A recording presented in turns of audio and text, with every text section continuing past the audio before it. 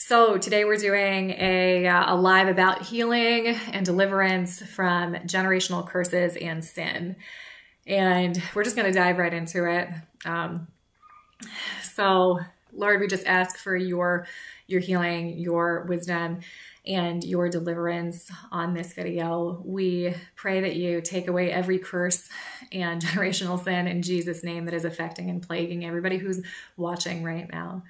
Let your words come out of my mouth and nothing else. In Jesus' name, amen. So let's get into what does the Bible actually say about generational sin, generational curses. They're different, but they're very similar. So Exodus 20, verse 5 through 6 says, "For I, the Lord, your God, am a jealous God, punishing the children for the sin of the parents to the third and the fourth generation of those who hate me, but showing love to 1,000 generations of those who love me and keep my commandments." And this is not a punishing God that's out to smite people. This is just how his power and his presence and his influence works in the world, in the universe. These are the natural laws that we're playing by, that sin and curses get passed down generations. And the natural consequence of sin is the law of sin. There's two laws at play here. There's the law of sin, which produces death. And there's the law of righteousness, which produces love and produces all of the good outflowing things that you want to see in your life and that God wants to see in the world, in the universe. So we got two laws at play here. One's a lot more powerful than the other. The law of sin is something that will creep in and destroy.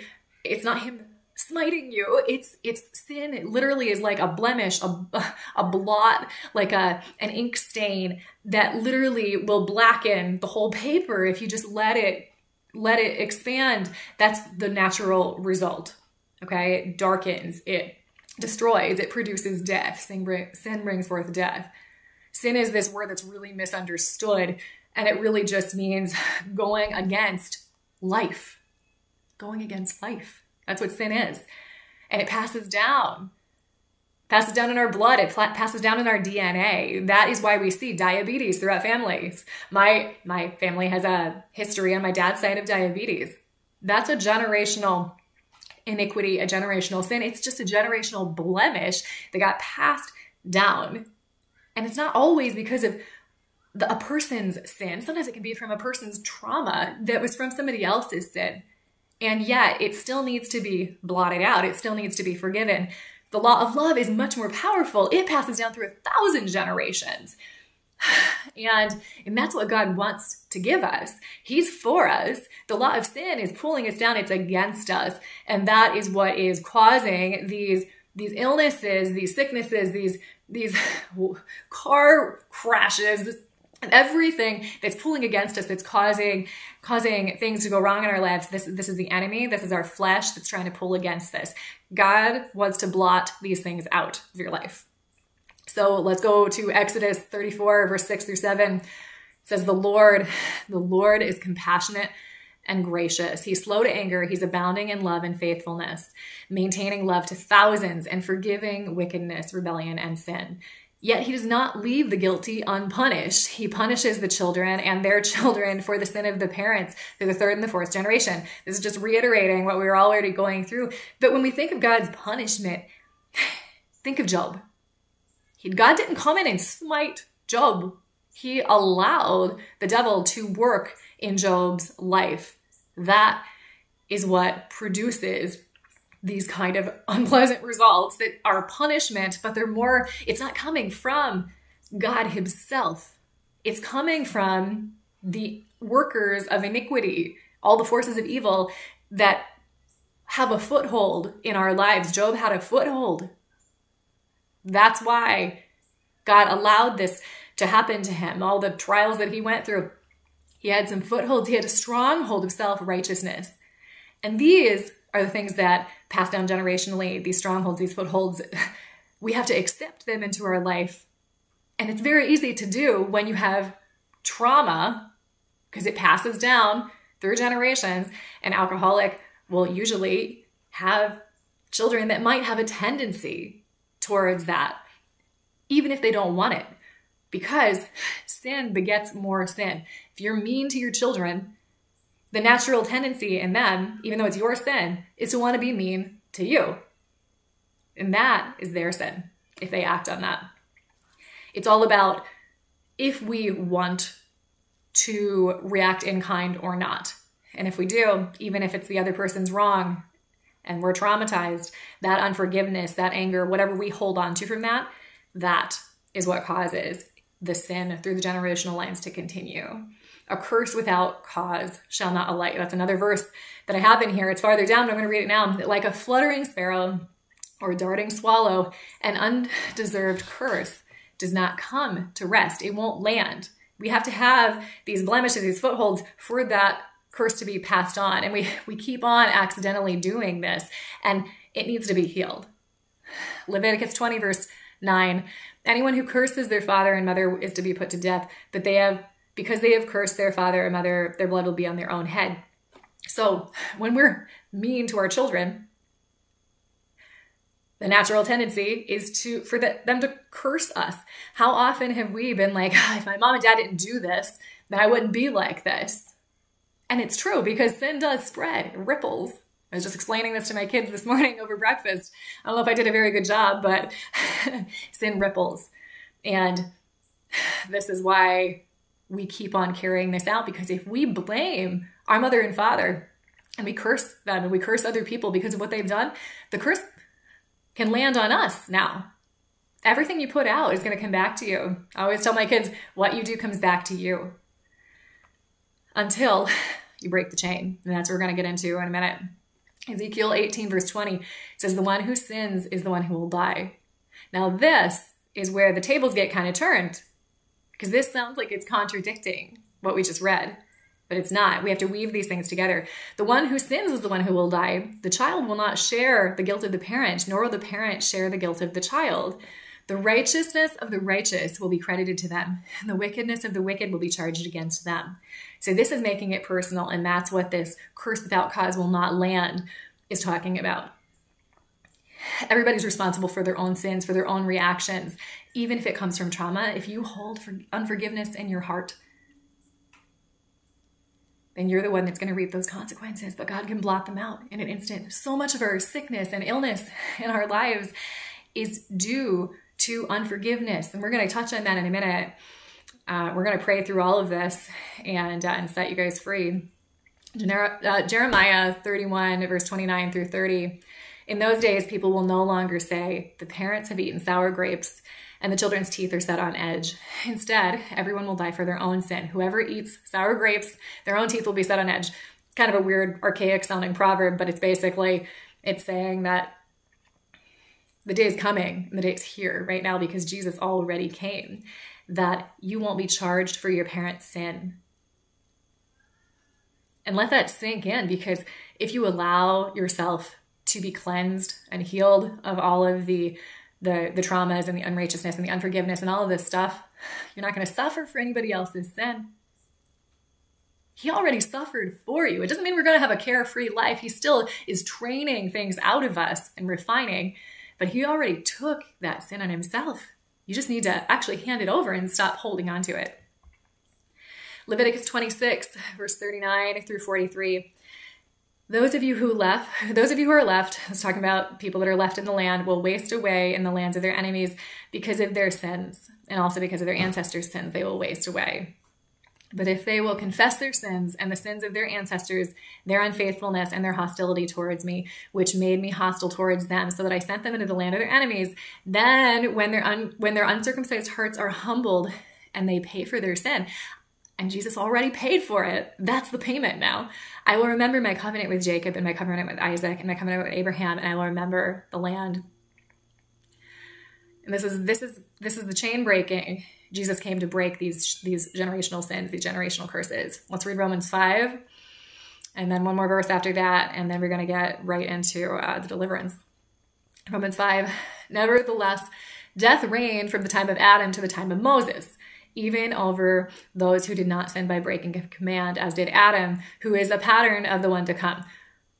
You have the first Adam and the second Adam. The first Adam, he broke the law, And that it's saying it rippled through people who didn't even sin by breaking that command. It ripples. We're in a fallen world, and that's where a lot of the trauma comes from. That's where most of it is. A lot of it is not self-inflicted, but if we hold on to it and don't let him cleanse and heal us, it will stay in our lives just like we did commit it.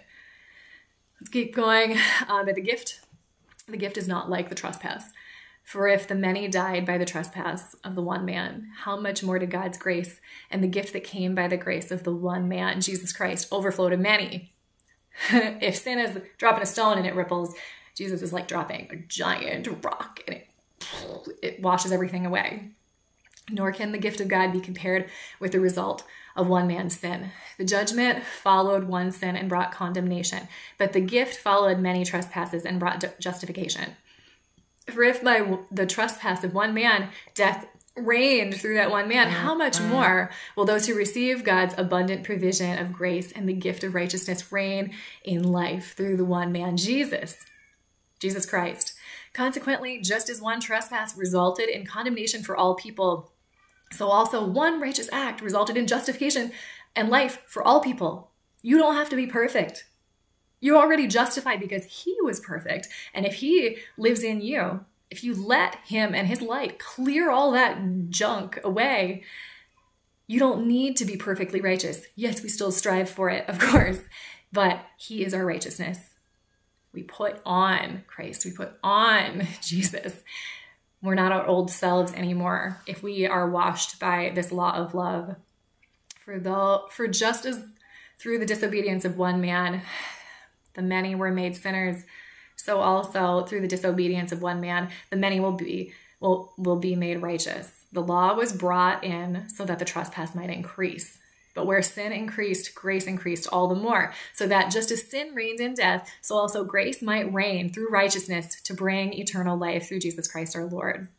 Romans 8, 1-2. Therefore, there is now no condemnation for those who are in Jesus Christ. You don't have any condemnation unless you're condemning yourself, self-blame, self-harm. Gotta get rid of that stuff because we aren't blamed. He sees us as blameless because of Jesus' sacrifice. Because through Jesus Christ, the law of the Spirit who gives life has set you free from the law of sin and death. You are free if you allow yourself to be. So much of this prison we put ourselves in is our own doing. By not repenting, by not confessing our blemishes, our sins, our traumas, our faults, we hold on to them. And that's what creates the mess and the havoc in our life. You're already free from everything other than the chains that you're placing on yourselves. So let's break the chain. How do you break the chain? It's 3 steps. Confession. You have to admit and confess what's actually wrong, what's actually going on inside of you. This is true throughout all of the personal development and therapy world and psychology, that blocking and stuffing our stuff and pretending like it's not there hurts us. Confessing and letting it out and letting it go heals us. Therapists know this. They just say it in different words. If you really want to heal, if you really want to change, you have to stop pushing down your emotions. You have to stop pretending like you're okay. And we don't think we're pretending. We think we're just being, I'm trying to be good. I'm trying to be perfect. And I know this from personal experience. I'm trying to be good. I'm trying to be good. That is not confessing our sins. And that is holding on. It's literally a holding on of our sins. So first step is confession. We're going to get into this in just a minute. I just want to kind of prime you guys for how this works. First, we got to confess. The second step is repentance. And that's different from confession because repentance isn't just admitting, hey, I have these emotions. Hey, I have these traumas. Hey, I have these problems. It's saying, I'm going to turn around. Repentance just means turning around. Therapists and psychologists, they use different words for this. You know, they say you are forgiving, you're letting go, you are putting in new things, you know, replacing old thoughts. Like repentance is turning. Okay. The next step is asking the Holy Spirit to search out and heal all roots that are causing your problems. You are a computer database. You're just a really highly refined one, you know, with God's Spirit inside. And you store everything, every trauma, every hurt, every bad emotion, every negative thought that you haven't let go and released to Jesus is still sitting there inside of you. But just like a computer, you can go in and search the database. The Holy Spirit searches the hearts and minds. It can literally help you pinpoint. It will pinpoint the root trauma for you and deliver it to you on a silver platter and say, hey, this is it. This is what's causing the fruit that you're getting. The Holy Spirit will search inside your computer database and find the, just a sec. I have my door locked. We have 5 kids, and that was actually my husband, but that's okay. So it can go in and search and find, this is the root of your trauma. This is what's causing all of the problems in your life, all of the fruits. You got to heal the roots in order to get different fruits. And it even rhymes. So let's get into the actual healing and deliverance session. So I've done lots of these sessions for people where I don't call it a prayer session, but that's all it is. And people, a lot of the time, even in the church, are more, they're more open to doing a healing session if it doesn't have anything to do with prayer or deliverance. And that's just not how it should be. It's wrong to think that the methods of the world can do better than God. Like, where is this coming from, the church? It's the same thing, except it's the real thing. Everything else is counterfeits, even though they can find different methods that'll heal, and they do work. Like, I'm certified in some of these methods. They're not wrong, but we need to trust in God's deliverance and God's healing power way more than these methods. Come on, church. Wake up. All right. So we already explained the process. Confession, repentance, and then asking the Holy Spirit to search out all the roots. It's not complicated, but it is Spirit-led. And a lot of time when we pray, we don't take time to even notice what's shifting. So as we go through this, I want you to just, you can close your eyes or whatever you need to do, but tune in, tune upward, and notice what's shifting, what feels different. Because I promise, if you notice and you pay attention, you're gonna feel things. You might begin yawning. That's a huge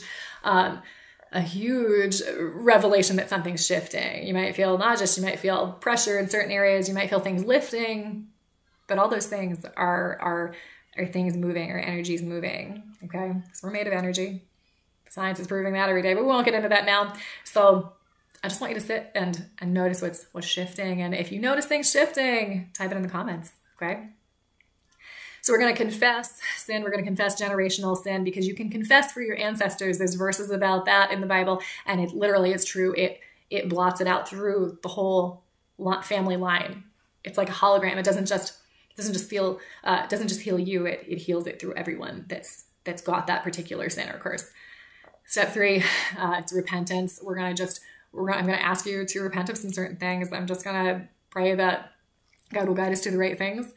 And this is an active participation. You know, you don't have to do exactly what I'm saying. Just be in alignment with what we're praying for, and add things that you know God's placing on your heart. And we're going to ask God to search out all the roots, and specifically for generational healing. So let's get started. Just notice what happens, and just right now invite the Holy Spirit to show you everything that you need to see right now. I'm doing the same thing, because, man, I want this healing and deliverance just as much as you. So we invite you in. God, come inside, search inside. We are here to confess to you our sins, the sins of our forefathers, the sins that we have committed, the sins that are just traumas that other people have done to us, but we've held on to them in bitterness. We confess our bitterness to you. We confess our unrepentance. We have parts of our heart that are not spotless, that are unrepentant. We forgive all the people that have hurt us. We're just doing a blanket forgiveness right now, and confessing like that we in ourselves are wrong. God, you are the only one who is right. Set us on the right course, Lord. Have your Holy Spirit have its way in us, so we don't fulfill the law of sin any longer. If you have anything else that you want to confess right now, that just cry it out, like in your mind or out loud. We confess wickedness that we don't know of. Some of us have been following God's way for our whole lives, and we're like, what sin do I have? We all have it. sometimes that's the stuff that keeps us trapped. Why aren't you seeing more healings in the church? Because we don't even see our own wickedness. Nobody's spotless but one. God, we confess the sins of our parents, of our grandparents and mothers and fathers' side. We know that there are things that are causing our problems and our pains and our aches and everything that's our children's back talking, everything that's going wrong in our lives. We confess that somewhere down the line that was created, but you came to wash it clean. So God, come inside and heal that right now. In Jesus' name. We're going to move on to repentance. God, we repent. We turn towards you in everything we're doing. We repent of lust. Just let this wash over you. Notice what's shifting. We repent of arrogance. We repent of pride.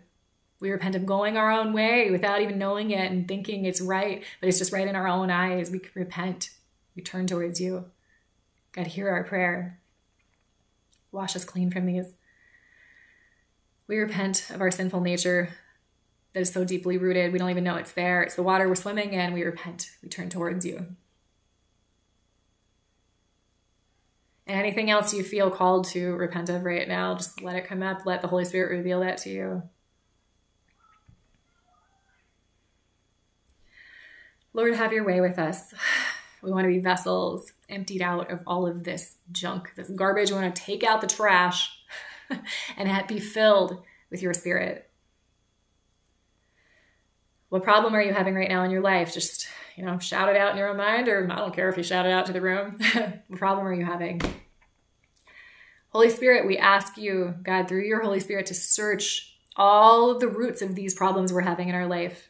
Find all emotions, all traumas, all inherited lines of sin, all generational curses, anything that was said negative to or about us that we internalized and we made part of ourselves. Search all of this out. Find the root, Lord. Find the root of the most important thing that needs to be healed right now, because you know what it is. Search our database, search our hard drive. Bring it up to the light of day and heal it, Lord. From the root all the way traveling up through all the different branches and all the different vines. Heal it. Got a little kid coming in. Okay, can you wait a minute? Yeah. Okay.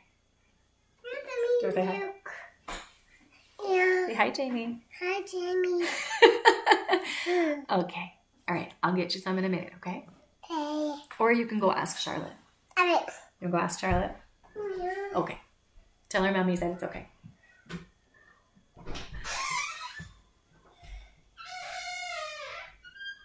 There we go. Cute, cute, cute.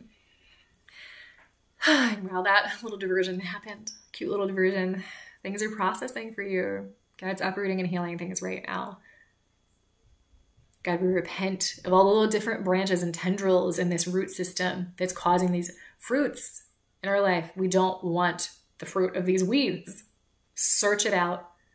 Bring up anger, bring up bitterness, bring up resentment, unforgiveness. All of that comes up right now in Jesus' name and is cleansed and washed away.